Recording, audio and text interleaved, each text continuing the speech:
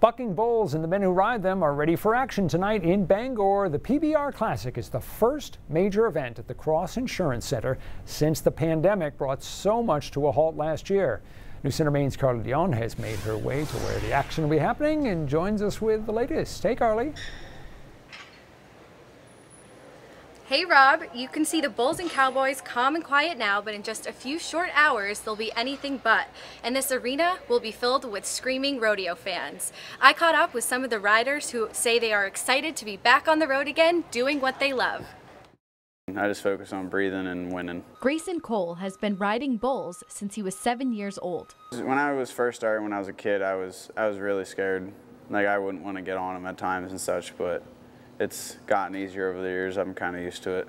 This weekend, his eyes are on the prize.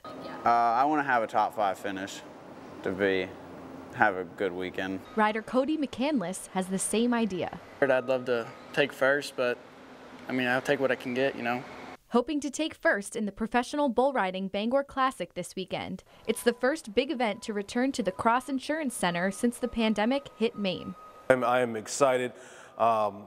I feel like a kid right now. I really feel like a little kid. Tony Vale is the general manager of the Cross Insurance Center. He says his staff is thrilled to be getting back to business. Bringing them back after all that time, having them be our first reopening event of the Cross Insurance Center is really special to all of us, and we're feeling something that we haven't felt in so long. The riders equally as thrilled to be here in Bangor, and not just for the event. We definitely need to hit up some seafood restaurants, because why can't you do that when you're in Maine, right? That's like something you got to do.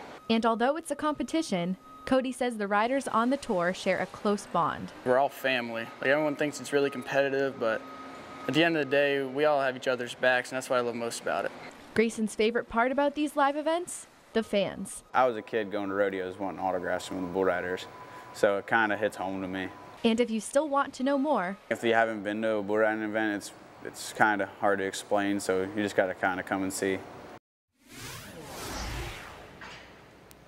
The PBR Classic kicks off tonight at 8 p.m. and runs all weekend long. Live in Bangor, Carly Dion, News Center Maine.